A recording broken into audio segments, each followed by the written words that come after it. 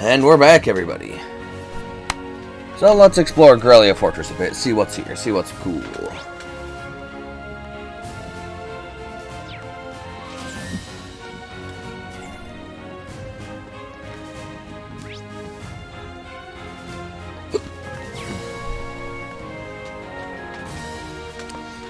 See all the tanks and armored vehicles.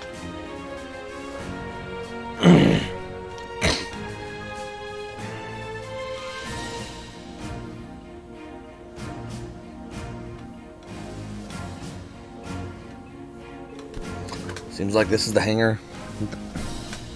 Seems like this is the hangar for tanks and armored cars. It's kind of staggering to see so many of them lined up in one place. I'm not entirely sure how to feel seeing so many Oxens lined up like this. The Rhineford Company makes these, don't they? Unfortunately so. I'm sure they'll be using them for this military exercise too. As far as I can tell, they'll be pitted against the older automated models. And that sounds pretty brutal. The older tanks won't stand a chance. Well, that's kind of the point.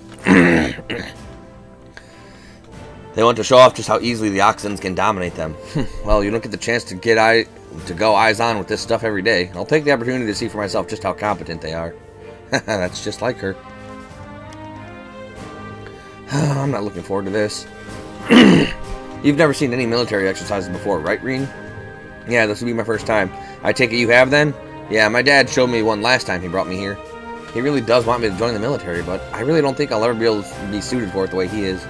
I get where you're coming from. The more I hear about his dad, the more curious I get.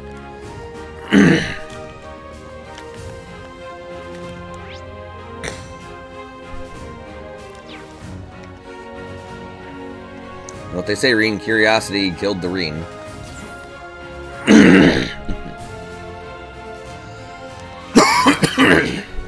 God dang. Oh, are you taking a rest, Emma? I did take a short walk around, but everything about this fortress is so imposing. It made me feel a little faint. I feel you there.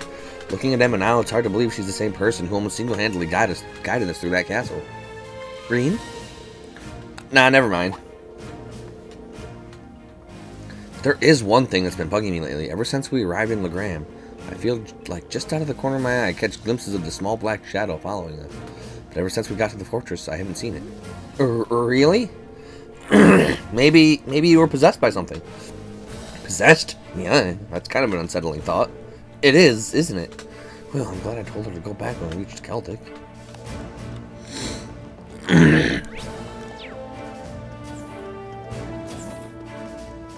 Yo, instructor. Oh yeah, Toval gave me a call about what happened in Legram. So you had a mechanical monster show up outside the city limits? Yeah, Toval looked pretty concerned when we first mentioned it to him too. Do you know anything about them? Well, I'm no stranger to the group that makes them. They go by the name Ouroboros. They're a secret society of sorts that acts in the shadows all across the continent. Where have we heard that name before? Oh, could it be Trails in the Sky?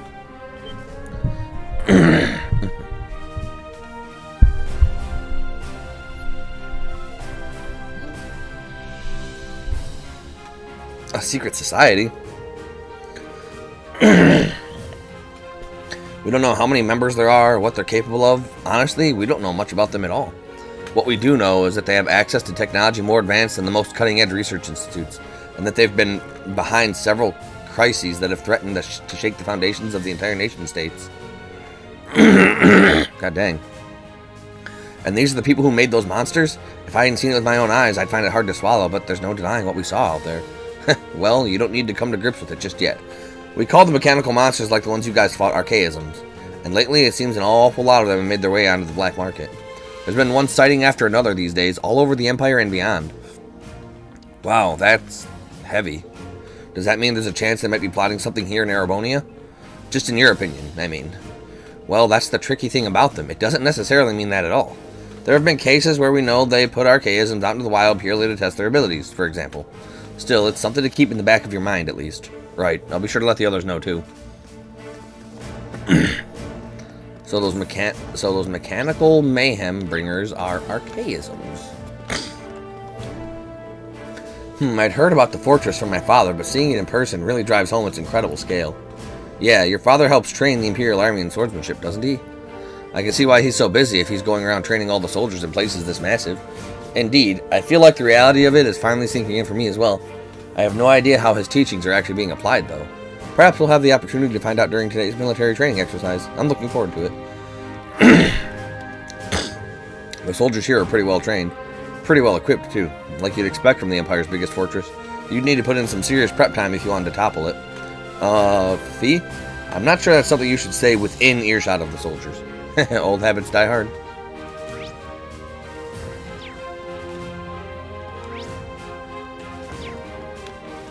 Oh, Fee.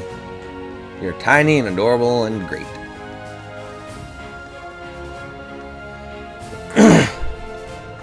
So you're the students who have come to tour the fortress. Yes, sir. He's wearing an officer's uniform. I wonder if he's... This is Lieutenant General Walter, commander of Grellia Fortress. He also serves as the division commander for the 5th Armored Division, which is stationed here. I apologize for not greeting you sooner, sir. Thank you for granting us the opportunity to tour the fortress. It really is an honor. Well, at least you aren't lacking in manners. Hardly built like a soldier, though. I have my doubts that you'd be able to endure the military's training regimen with a physique like that. You sure you're training them properly, Major? My apologies, sir. Though I hear the Academy has a former bracer as their combat instructor. They must really be scraping bottom. I've heard of the Purple Lightning before, of course, but a bracer is still a bracer. Leaving such an important role in the hands of a civilian is ridiculous. The famous Thors isn't what it used to be. Well, no surprises here. It's like he fills in every box on the checklist for stereotypical Imperial Army soldier. Anyway, as Fortress Commander, allow me to welcome you to Grellia. Keep in mind, though, that we're constantly on alert for potential threats from the east. I have no problem with your class conducting your field study here, but see that you don't get in the way. Of course, sir. Very well, I'll take my leave here, as I have business to attend to. Yeah, this fortress is huge. Both in scale, scope, and story relation. He's certainly strict. Well, he is responsible for keeping one of the Empire's most vital defensive fortifications running smoothly. Considering the ongoing tensions between the Empire and the Republic, you should be grateful he allowed you to come at all. I won't forget it. Now, I'm afraid I must excuse myself as well. You're welcome to tour the rest of the fortress, but don't try to enter the command center. Of course, good luck with your work, Instructor. I'll see you later, then. Instructor Major Neidhart. Alright.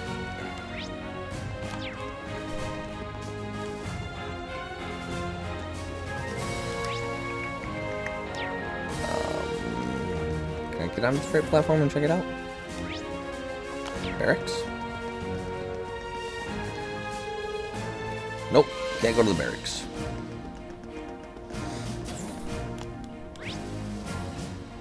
I went to the mortar pool. Like, I gotta find Machias and Usus. And Millium.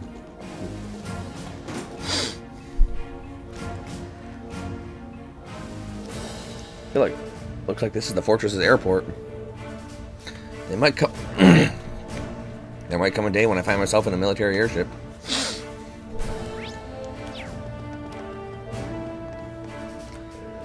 Crazy, it really is night and day. Yeah, it's hard to imagine two places more diametrically opposed. What's wrong, you two? Oh, we're just talking about how different this place is to Jirai. Jirai was super lively, but this place is... I think Crow's having withdrawals now that he's somewhere without easy access to a casino at all times. I can imagine. It seems like everyone's talking about Jirai these days, though. Was it really that amazing? It was. I didn't know what to expect with the recent annexation by Erebonia, but everything looked fine to me.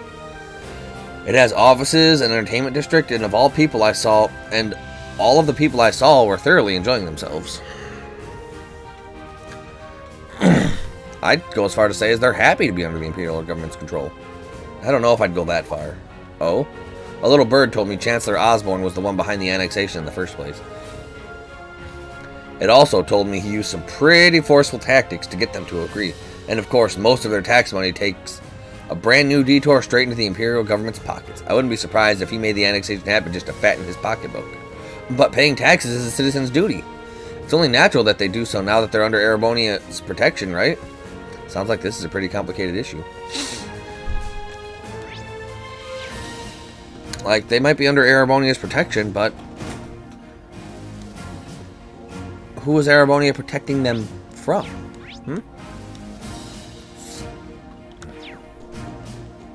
the real question.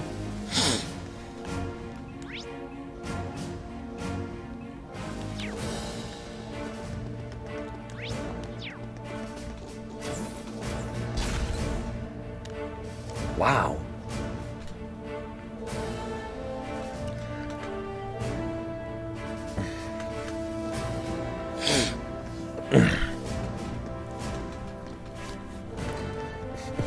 Yeah, freaking chapter, like, the story's pretty heavy. Like, it starts off relatively slow in chapters 1 and 2. In chapter 3, you start to see a little more cracks in society. Chapter 4, you start seeing a lot more of the political opposition and some behind the scenes stuff. In chapter 5 is when the story truly just picks up in a huge manner. I can't believe the size of this place. Oh, given that uniform, you must be one of the students from Thor's. Feel free to look around all you like, but try to stay out of the way. We're all incredibly busy at the moment. So if you don't mind, I'd ask you to make your way to the corridor over there instead of hanging around here. Understood. Thank you very much. Might as well head over there.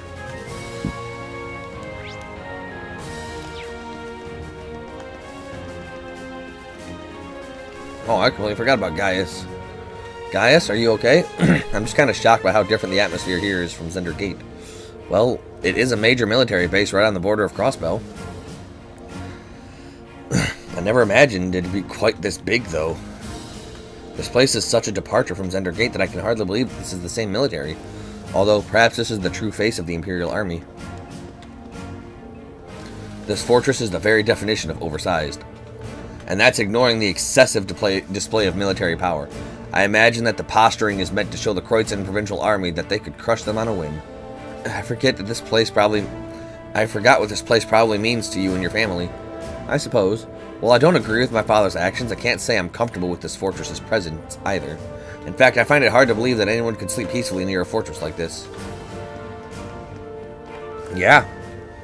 Aw, I guess you can't see it from here after all. We'd be able to see it from where the railway guns are, but they'll get mad if I get too close to them. What are you up to now, Millium? You know that huge Orcus Tower where they're holding the trade conference? I'm trying to get a good view of that. Oh yeah, they mentioned it in the Imperial Chronicle and down the radio. Can you actually see it from all the way over here? That'd be incredible. Would I ever lie to you? I wish I could have gone with Gramps instead of being stuck in some stupid field study. Why'd you join Class 7 then? Speaking of which, they're going to be holding the keynote session there tomorrow. I wonder what they'll be talking about during it. Most people are thinking it's just so they can decide the finance rules and stuff for Western Zemuria, but I think it's really going to end up being about who Crossbell belongs to. Knowing Gramps, he might even try to get Crossbell to become a part of Erebonia. Seriously? The prince is going to be there too, so he'll probably just try to shake everybody up a bit. Unbelievable. Toa's there too, though, so here's hoping things go well.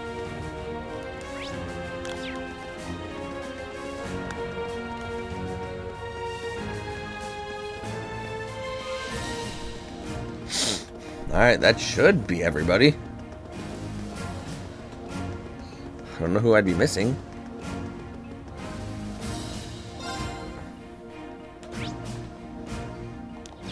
I'm gonna enter the command area.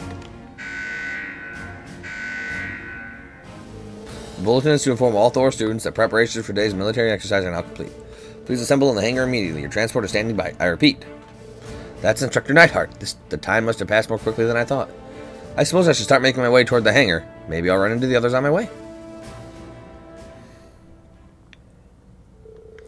We boarded the armored cars and set off toward the proving grounds.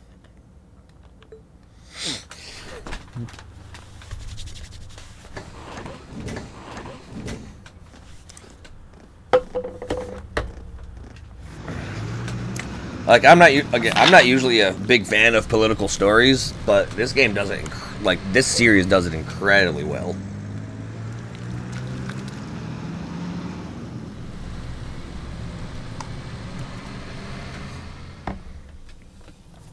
I think it helps that they add in some, like, supernatural fantasy stuff, too. The inside of the armored cars was narrow and cramped, and the smell of machine oil hung in the musty air. The car shook and rattled all over the uneven ground, tumbling us around like an iron coffin on wheels. Eventually, after enduring 10 minutes of jaw-rattling travel, unable to even peek outside at the scenery, we finally arrived at Grellia Fortress's military proving grounds.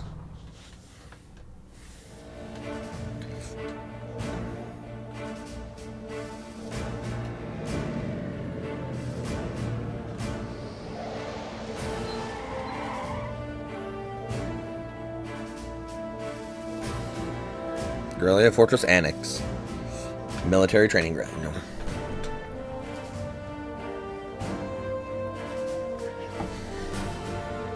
Wow, Oxen main battle tanks. There are plenty of older model tanks out there too. It even looks like they have airships here. Oh yeah, like the ones we saw in Nord. Welcome. Oh.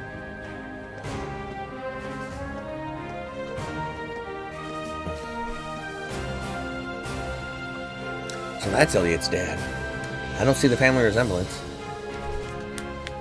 Looks like the hair made the jump from father to son, though. Reporting, Lieutenant General. Very good, Neidhart. And Instructor Valentine, I believe. Pleased to meet you. It's an honor to make your acquaintance, Lieutenant General Craig. Allow me to extend my deepest thanks for agreeing to cooperate with us for our Academy's curriculum today. Think nothing of it. Many of these fine youngsters may one day hold positions in the Imperial Army, after all. Besides, I owe a lot to old General Van Dyck. Ah, and these must be... What a piercing stare. So this is Craig the Red. Elliot, my boy, it's so good to see you again. Huh? It must be half a year now since I last saw you. How have you been? That's a sharp-looking uniform you've got, too. I've seen the photos, but it looks even better on you in person. Dad, come on.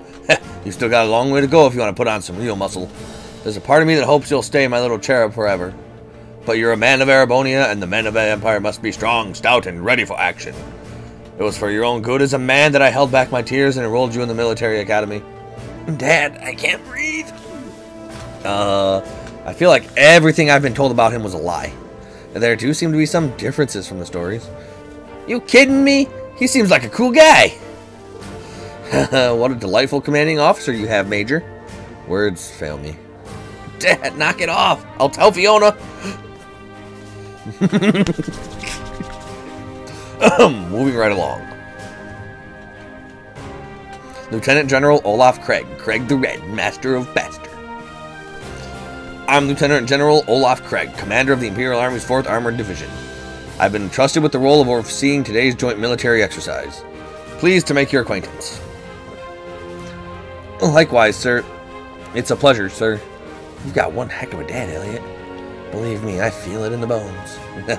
Now, let me give you a brief rundown of what will be happening. This exercise will consist of a simulated battle conducted by 2 of our armored divisions. Armored regiments at the formation center, infantry, armored cars, and airships will work in tandem, using their maneuverability to the fullest to obliterate the targets. As our targets today will be using the previous model tanks that have been decommissioned from service. Autopilot functionality will allow them to evade and return fire, but they've only been armed with paint bullets. However, all other regiments taking part in today's exercise have been equipped with live ammunition. So you intend to actually destroy the other tanks? Ha! It would hardly be a live fire exercise if we didn't. The current time is 1400 hours, right on schedule. I mean, I guess.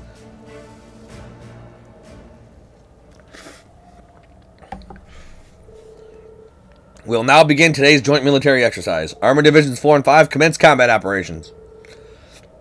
Glory to the Empire and the Imperial Army. Begin! Yes, sir! 5th Armored Division. Armored Regiment will advance first. Armored Car Regiment and Infantry Regiment follow their lead. 4th Armored Division. Armored Regiment and Infantry Regiment advance together. Armored Car Regiment deploy to the left and right.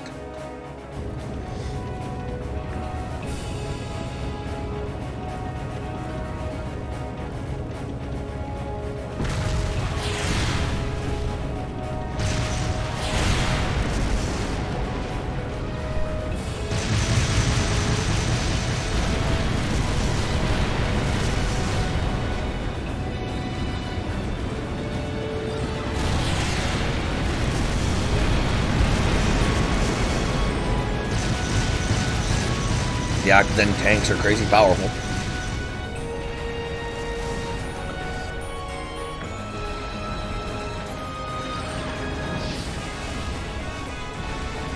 Wow!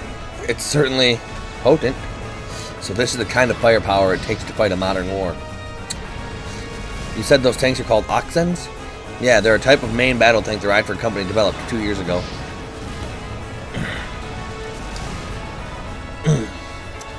I've seen their spec sheets, but seeing their power firsthand tells you what numbers and decimal points don't. They might be the strongest heavy armor tanks on the continent, and the Imperial Army's got a couple hundred of those in the wings, huh? That's kind of crazy. You try fighting things like these things head on, you won't stand a chance. That's as true of our own nation as it is for others. I just can't get used to this. Just the sound of the artillery firing is enough to make me start shaking. I don't think that's something you should get used to. I mean, if the sound of guns in warfare ever stopped bothering you, I'd be worried. Lean.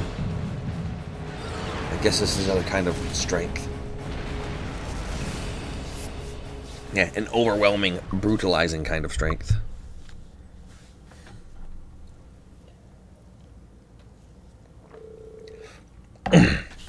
Thus, the military exercise came to an end.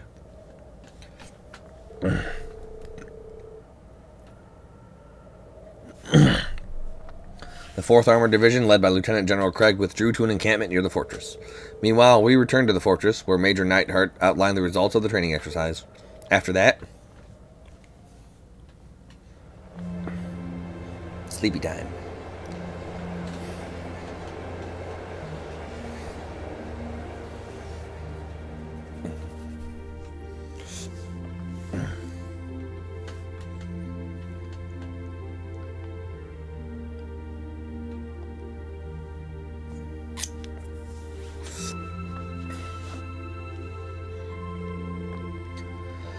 Sorry you had to wait for us to finish. Don't worry about it. We're the guests here, after all. Thank you for your consideration. At the very least, I'd say dinner's a million times better than lunch was. I mean, it's hashed beef day. That's an Imperial Army tradition, isn't it? Oh, just the smell's making me hungry. Oh yeah, where'd your instructor go? She's a real looker. I was hoping to get a chance to talk to her. She went to see the fortress commander with Instructor Neidhart. She did ask us to eat without her tonight.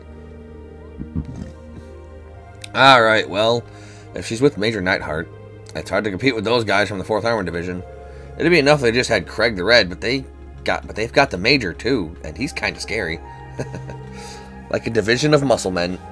Anyway, we shouldn't keep you tied up any longer. Your hashed beef's gonna get cold. See you tomorrow, guys.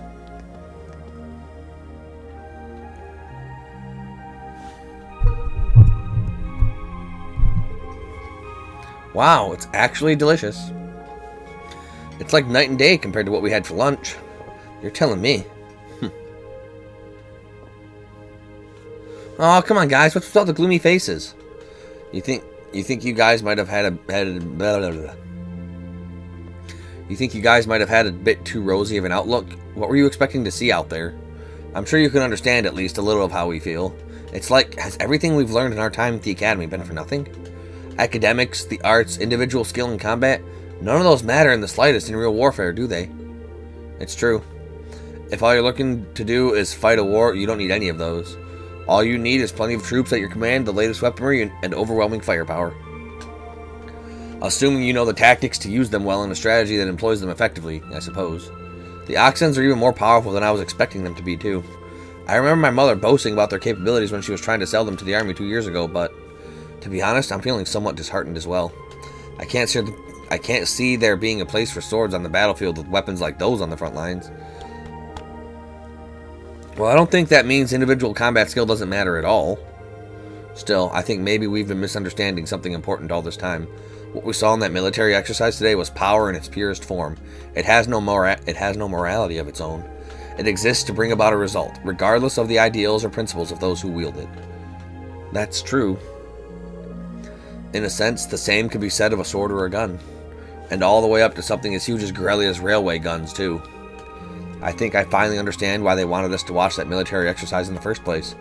They could have taught us in a less roundabout fashion. Well, looks like you didn't wait for me to start the party. You told us not to, Sarah.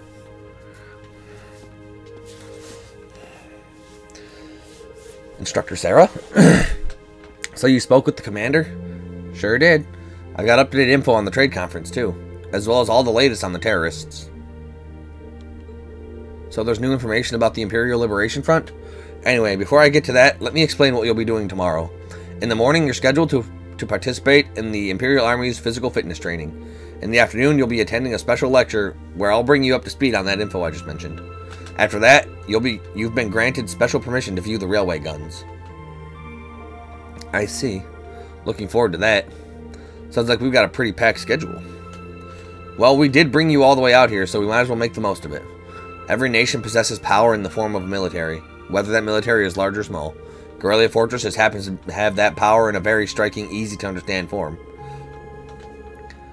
As students of a military academy, you have an obligation to know the scale of that power. The Empire of Erebonia wields at present a power you might one day be in charge of yourselves. What?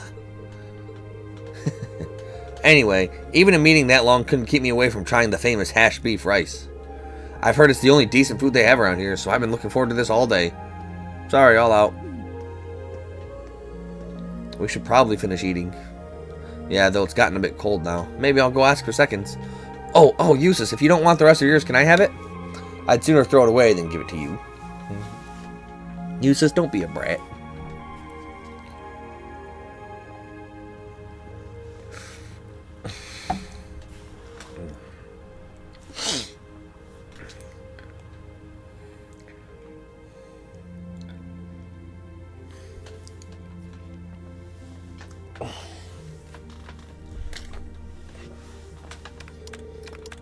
Okay, that should do it. Alright, that covers today's quota. I'm looking forward to a nice, long bath. Well, you know how every time there's a military exercise coming up, the workload gets pretty crazy like this. Still, at least managing inventory has gotten a lot easier thanks to the Orbital Net. They've got everything hooked up on the network over in Crossbelt, right? Wish the Empire would get on that a bit more. Think of the utility. Well, from the sound of it, you need special equipment to send signals through a wired connection to make use of it. And considering the size of the Empire, it's probably going to be quite a while before it's a widespread thing here. Huh? An orb mail? Looks like it's from HQ. Oh, you've got to be kidding me. This right here is the problem with the Orbital Net. There's no such thing as off hours when they can just send you orders round the clock. Huh? What's going on? So get this. They're planning on doing some extra exercise tomorrow. That means we gotta outfit 20 Oxens with C units by tomorrow. 20! Seriously? Might as well start up another pot of coffee. We're in for an all-nighter for sure. Do we even have that many C units left? Actually, another lot came in by freight just this morning. Exactly 20, if you can believe it. Guess we'll just have to get it done. Crap. At least let us take a shower. I'm gonna head down to the mess hall and grab some snacks. You want anything?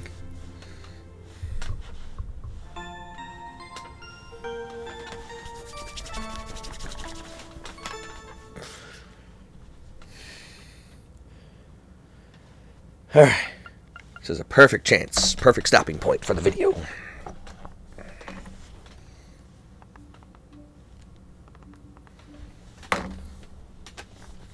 Tomorrow, special exercise time. Until then, everybody.